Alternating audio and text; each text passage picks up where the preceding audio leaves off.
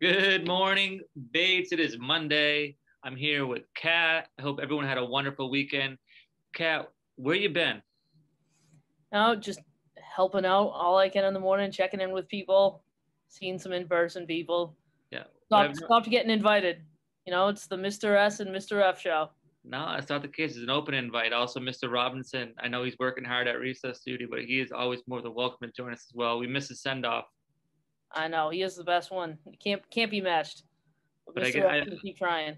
I guess I better dream big. Should Speaking what? of That's all. dreamers, what's Just want going every, on? yeah, I just want everybody to dream big and do the best that they can, and encourage other people to do the best they can, because that's what me and the other Revere people like. Yeah, so this is the kickoff of Revere Week. And as Ms. Cat said, we want others to dream big, to reach their goals, and to support others in doing so as well. And that's what it's all about, right, Cat? That's it. So she's rocking her blue. I want to encourage everyone else to rock their blue. We'll have some activities throughout the week that your teachers will follow up on. But everyone should be promoting Revere, because we all have a little Revere in us, even though I bleed green. And Nelson, obviously, with his ST math skills, you can see how the bleeding green works out for you. All right. Anything else you want to add about Revere Week? Let's go. Let's get my wolf pack going.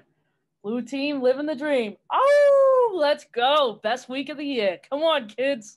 All right, my friends. And now it is time for our in person remote beacons of the week. Good morning, Bates. It is Wednesday morning. We are halfway through the week. I'm here with Mr. Fonseca. How are you doing today? I'm doing fantastic. Today is March 3rd, and we're so excited to have another day of our Bates Scholars. How are you doing, Mr. Softic? I'm doing well. You know why I'm doing really well? Because yesterday was freezing out, Yes. right? It was like 12 degrees. The wind chill was -8. It was not a fun day to be outside, you know, walking to school or waiting to get picked up. But today is going to be 46, and that doesn't seem like it's going to feel a whole lot warmer, but it will. Don't you think? It's all about comparisons. Mm-hmm. Compared to yesterday, today feels pretty amazing. Absolutely. So looking forward to that warmer weather at 46 degrees. I mean, that's what's great about living in New England. You know, when it's still in the 40s, we appreciate that. Exactly. So we're really grateful for this amazing weather. And as we get closer to, the month of April and then to the month of May, we're going to see the weather generally start getting warmer and warmer. Mm-hmm, absolutely. So this week is Revere Week. In honor of that, in dreaming big, we have created a Padlet. And Mr. Fonseca, do you want to share that for our community? Absolutely. So let me pull up this Padlet for everyone. So we were talking yesterday with Miss Cat, and yesterday we talked with her about, what's one big dream that you have and what's one step that you're going to take to make it happen. And so in doing that, we actually wanted to go above just having the students, your students talk to each other and talk to your teacher. And we now want you to start writing them down and start putting it in this Padlet that we're going to share out with everyone. So in the Padlet, after having another conversation with your teachers, actually get them to include some of those big dreams that you have, and at least one step, one thing you're going to take to make that big dream happen. Because it's amazing to have great dreams, to have big dreams, but we also need action. We need to take steps to make our dreams come true. So that's our challenge to everyone today. On this Padlet, we're going to write one, what that one big dream is, and two, what's one step you're going to take to make that big dream happen. Awesome. So we cannot wait to see some of those responses over the week, and we'll be sharing those, each day. Because I'm sure everyone here is dreaming big. Everyone's going to be so successful at Bates when they get older. They're so skilled academically, making friends. So I wish, I had the skills all of you did when I was your age. So you guys are bright stars into the future. Yeah. So Mr. Fonseca, it is also Women's History Month. That is correct. And we wanted to just like we shared out about Harriet Tubman, we want to share out about some other women that have made an amazing change in history. So I'm going to share my screen again and want to share out actually about the sisters, Serena and Venus Williams. And so some of you may have heard about them. Some of you might have actually seen them play their tennis matches. They're both tennis players.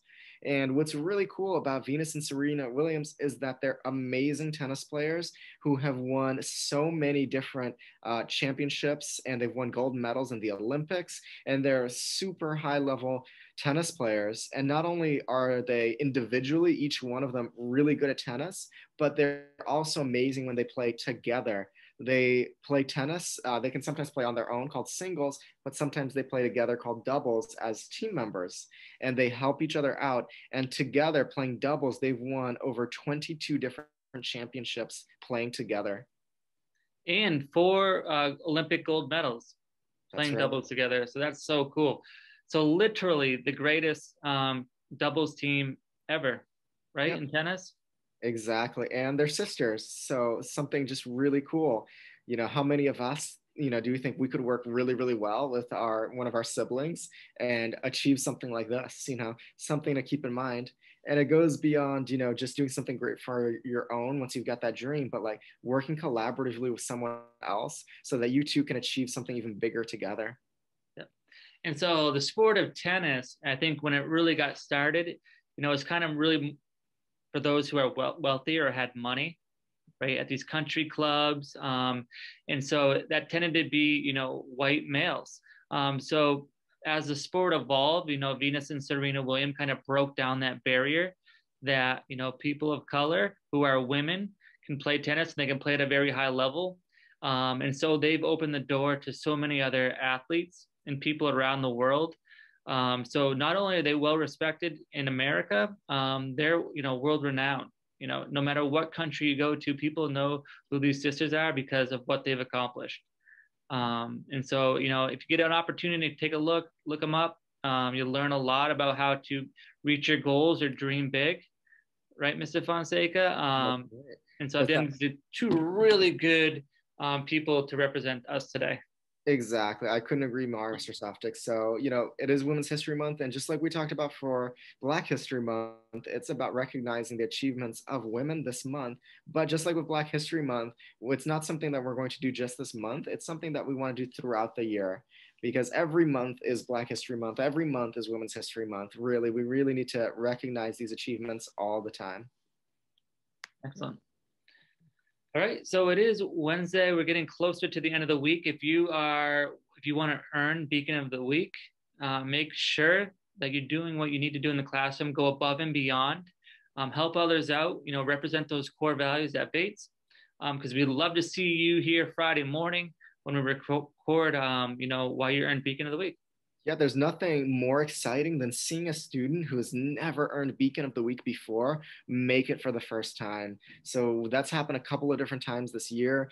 And we're just so excited about that. And we really want to see everyone have that experience. So really try your hardest, you know, even if you didn't get it last week or the week before, really show your teacher why you deserve to be Beacon of the Week, really going above and beyond. And you just show us like, I deserve to be a Beacon of the Week because I'm really following these core values. I'm doing my best in class. I'm supporting my peers, because we think that every student, you know, should really demonstrate that they can be a Beacon of the Week.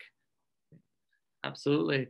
So, Mr. Fonseca, that's going to wrap things up for us today. And you want to take it away? Sure. And as always, it's a great day to be great.